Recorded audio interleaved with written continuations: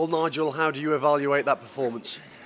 Nervous. I thought we were nervous from the first minute up until we scored the equaliser. It's inevitable and understandable to a certain degree. I think the crowd were as well. I think we all were. When you've lost 4 games on the spin and your last 2 home league games and conceded 6 goals, then there's going to be players are going to be tentative. And then you saw us all flying forward, you know, in the Newport game at times and the Bristol Rovers, and to be fair, in the Bradford game. Results knock the stuffing out of you a little bit, and that confidence and players, instead of going forward naturally, they just take a little step back, and we saw that, I thought, for the first hour or so of the game. So important to stop the rot today. It was, and we set out and we've been talking to the players for the last week or two. You know, the only way we do that is to stop giving goals away, and then, I don't know, an hour gone, we go and give another sort of schoolboy goal away. Nobody's doing that in the other opposition teams. You know, nobody's giving us goals. We've had to work unbelievably hard to get an equaliser and create anything, and yet again we give goals away. Honestly, day after day we're trying to drill it into them. You know, no chances, no mistakes, and players keep doing it. Disappointing, wasn't it? Because aside from that, broadly speaking, you defended very well. I thought we did. I thought the 2 centre halves were good. Bish hasn't had an awful lot to do today, but he was very competent in what he did. Back 4 was good. I thought Nigel Clough protected it well with George Maris, but also the importance of the subs today coming on. I thought they energised us. You know, at 1-0 down, all of a sudden Ryan Sturt comes on and looks bright, and Danny Johnson gets us a goal. So, and Harry Charsley on the pitch was brilliant to see. Well, you could say that those changes changed the game. Sturk, as you say, a real battling performance from him, and Danny Johnson popping up as he does, typically, right place, right time. That's exactly what he does, and that's his typical Danny Johnson goal. It's with his wrong foot, but he's just sort of steered it into the bottom corner. And after that point, I thought we were the most likely team to go and win it. Harry Charsley's had the shot, which I thought he should have left for Ollie Clark. He's charging through from the edge of the box, and you just think, leave him, get out of the way, and he'll put it in with his right foot in the bottom corner. Harry decides to have a swing, and it's the target, but the goalie makes a great save. But as probably undeserved as it would have been, we're not far off winning that game today.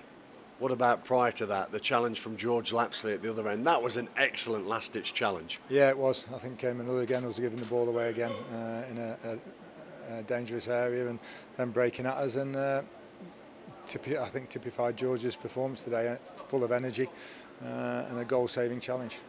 Yeah, George Lapsley won the sponsors man of the match, but what about Farron Rawson at the back there? He was uncompromising this afternoon. That's exactly what we're asking him to do, and all now the onus is on sort of him and Elliot Hewitt and anybody who steps in to make up for the loss of James Perch and Richard Narty and Will Forrester. You know, we lost 3 centre halves. We missed out on 3 or 4 in the transfer window.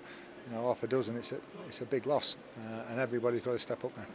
Was a point about right on balance? Yeah, I think probably so, because I think they're a very good team, and you saw the quality that the League One players had today. They knock it about well, they're comfortable on the ball, and we did well to contain them.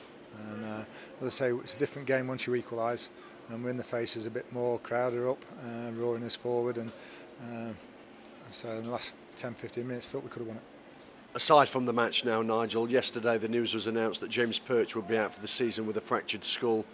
I know you gave your immediate reaction in the statement that the club released, but having mused on it for 24 hours, what's your thoughts?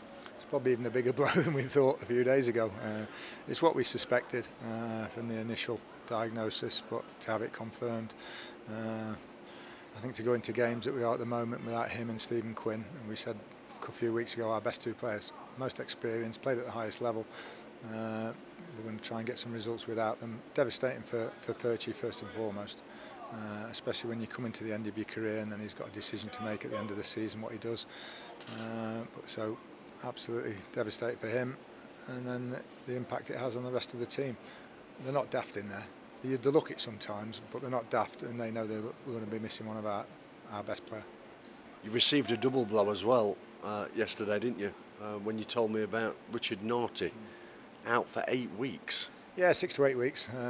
He got a whack in the Harrogate game, played with it last week, had a scan and everything, and he's got some sort of problem with the bone around his shin area. So I think it'll be sort of 6 to 8 weeks before he's ready again. And Will Forrester we were waiting to see, the lad on loan from Stoke, has had a setback as well. So he's not going to be with us till the first week of October. So if anybody's got any good news for us, we'd honestly like to hear it, because at the moment it seems we're taking punches from everywhere. Well, you got a point today, Nigel. That is good news. Well done. Thank you.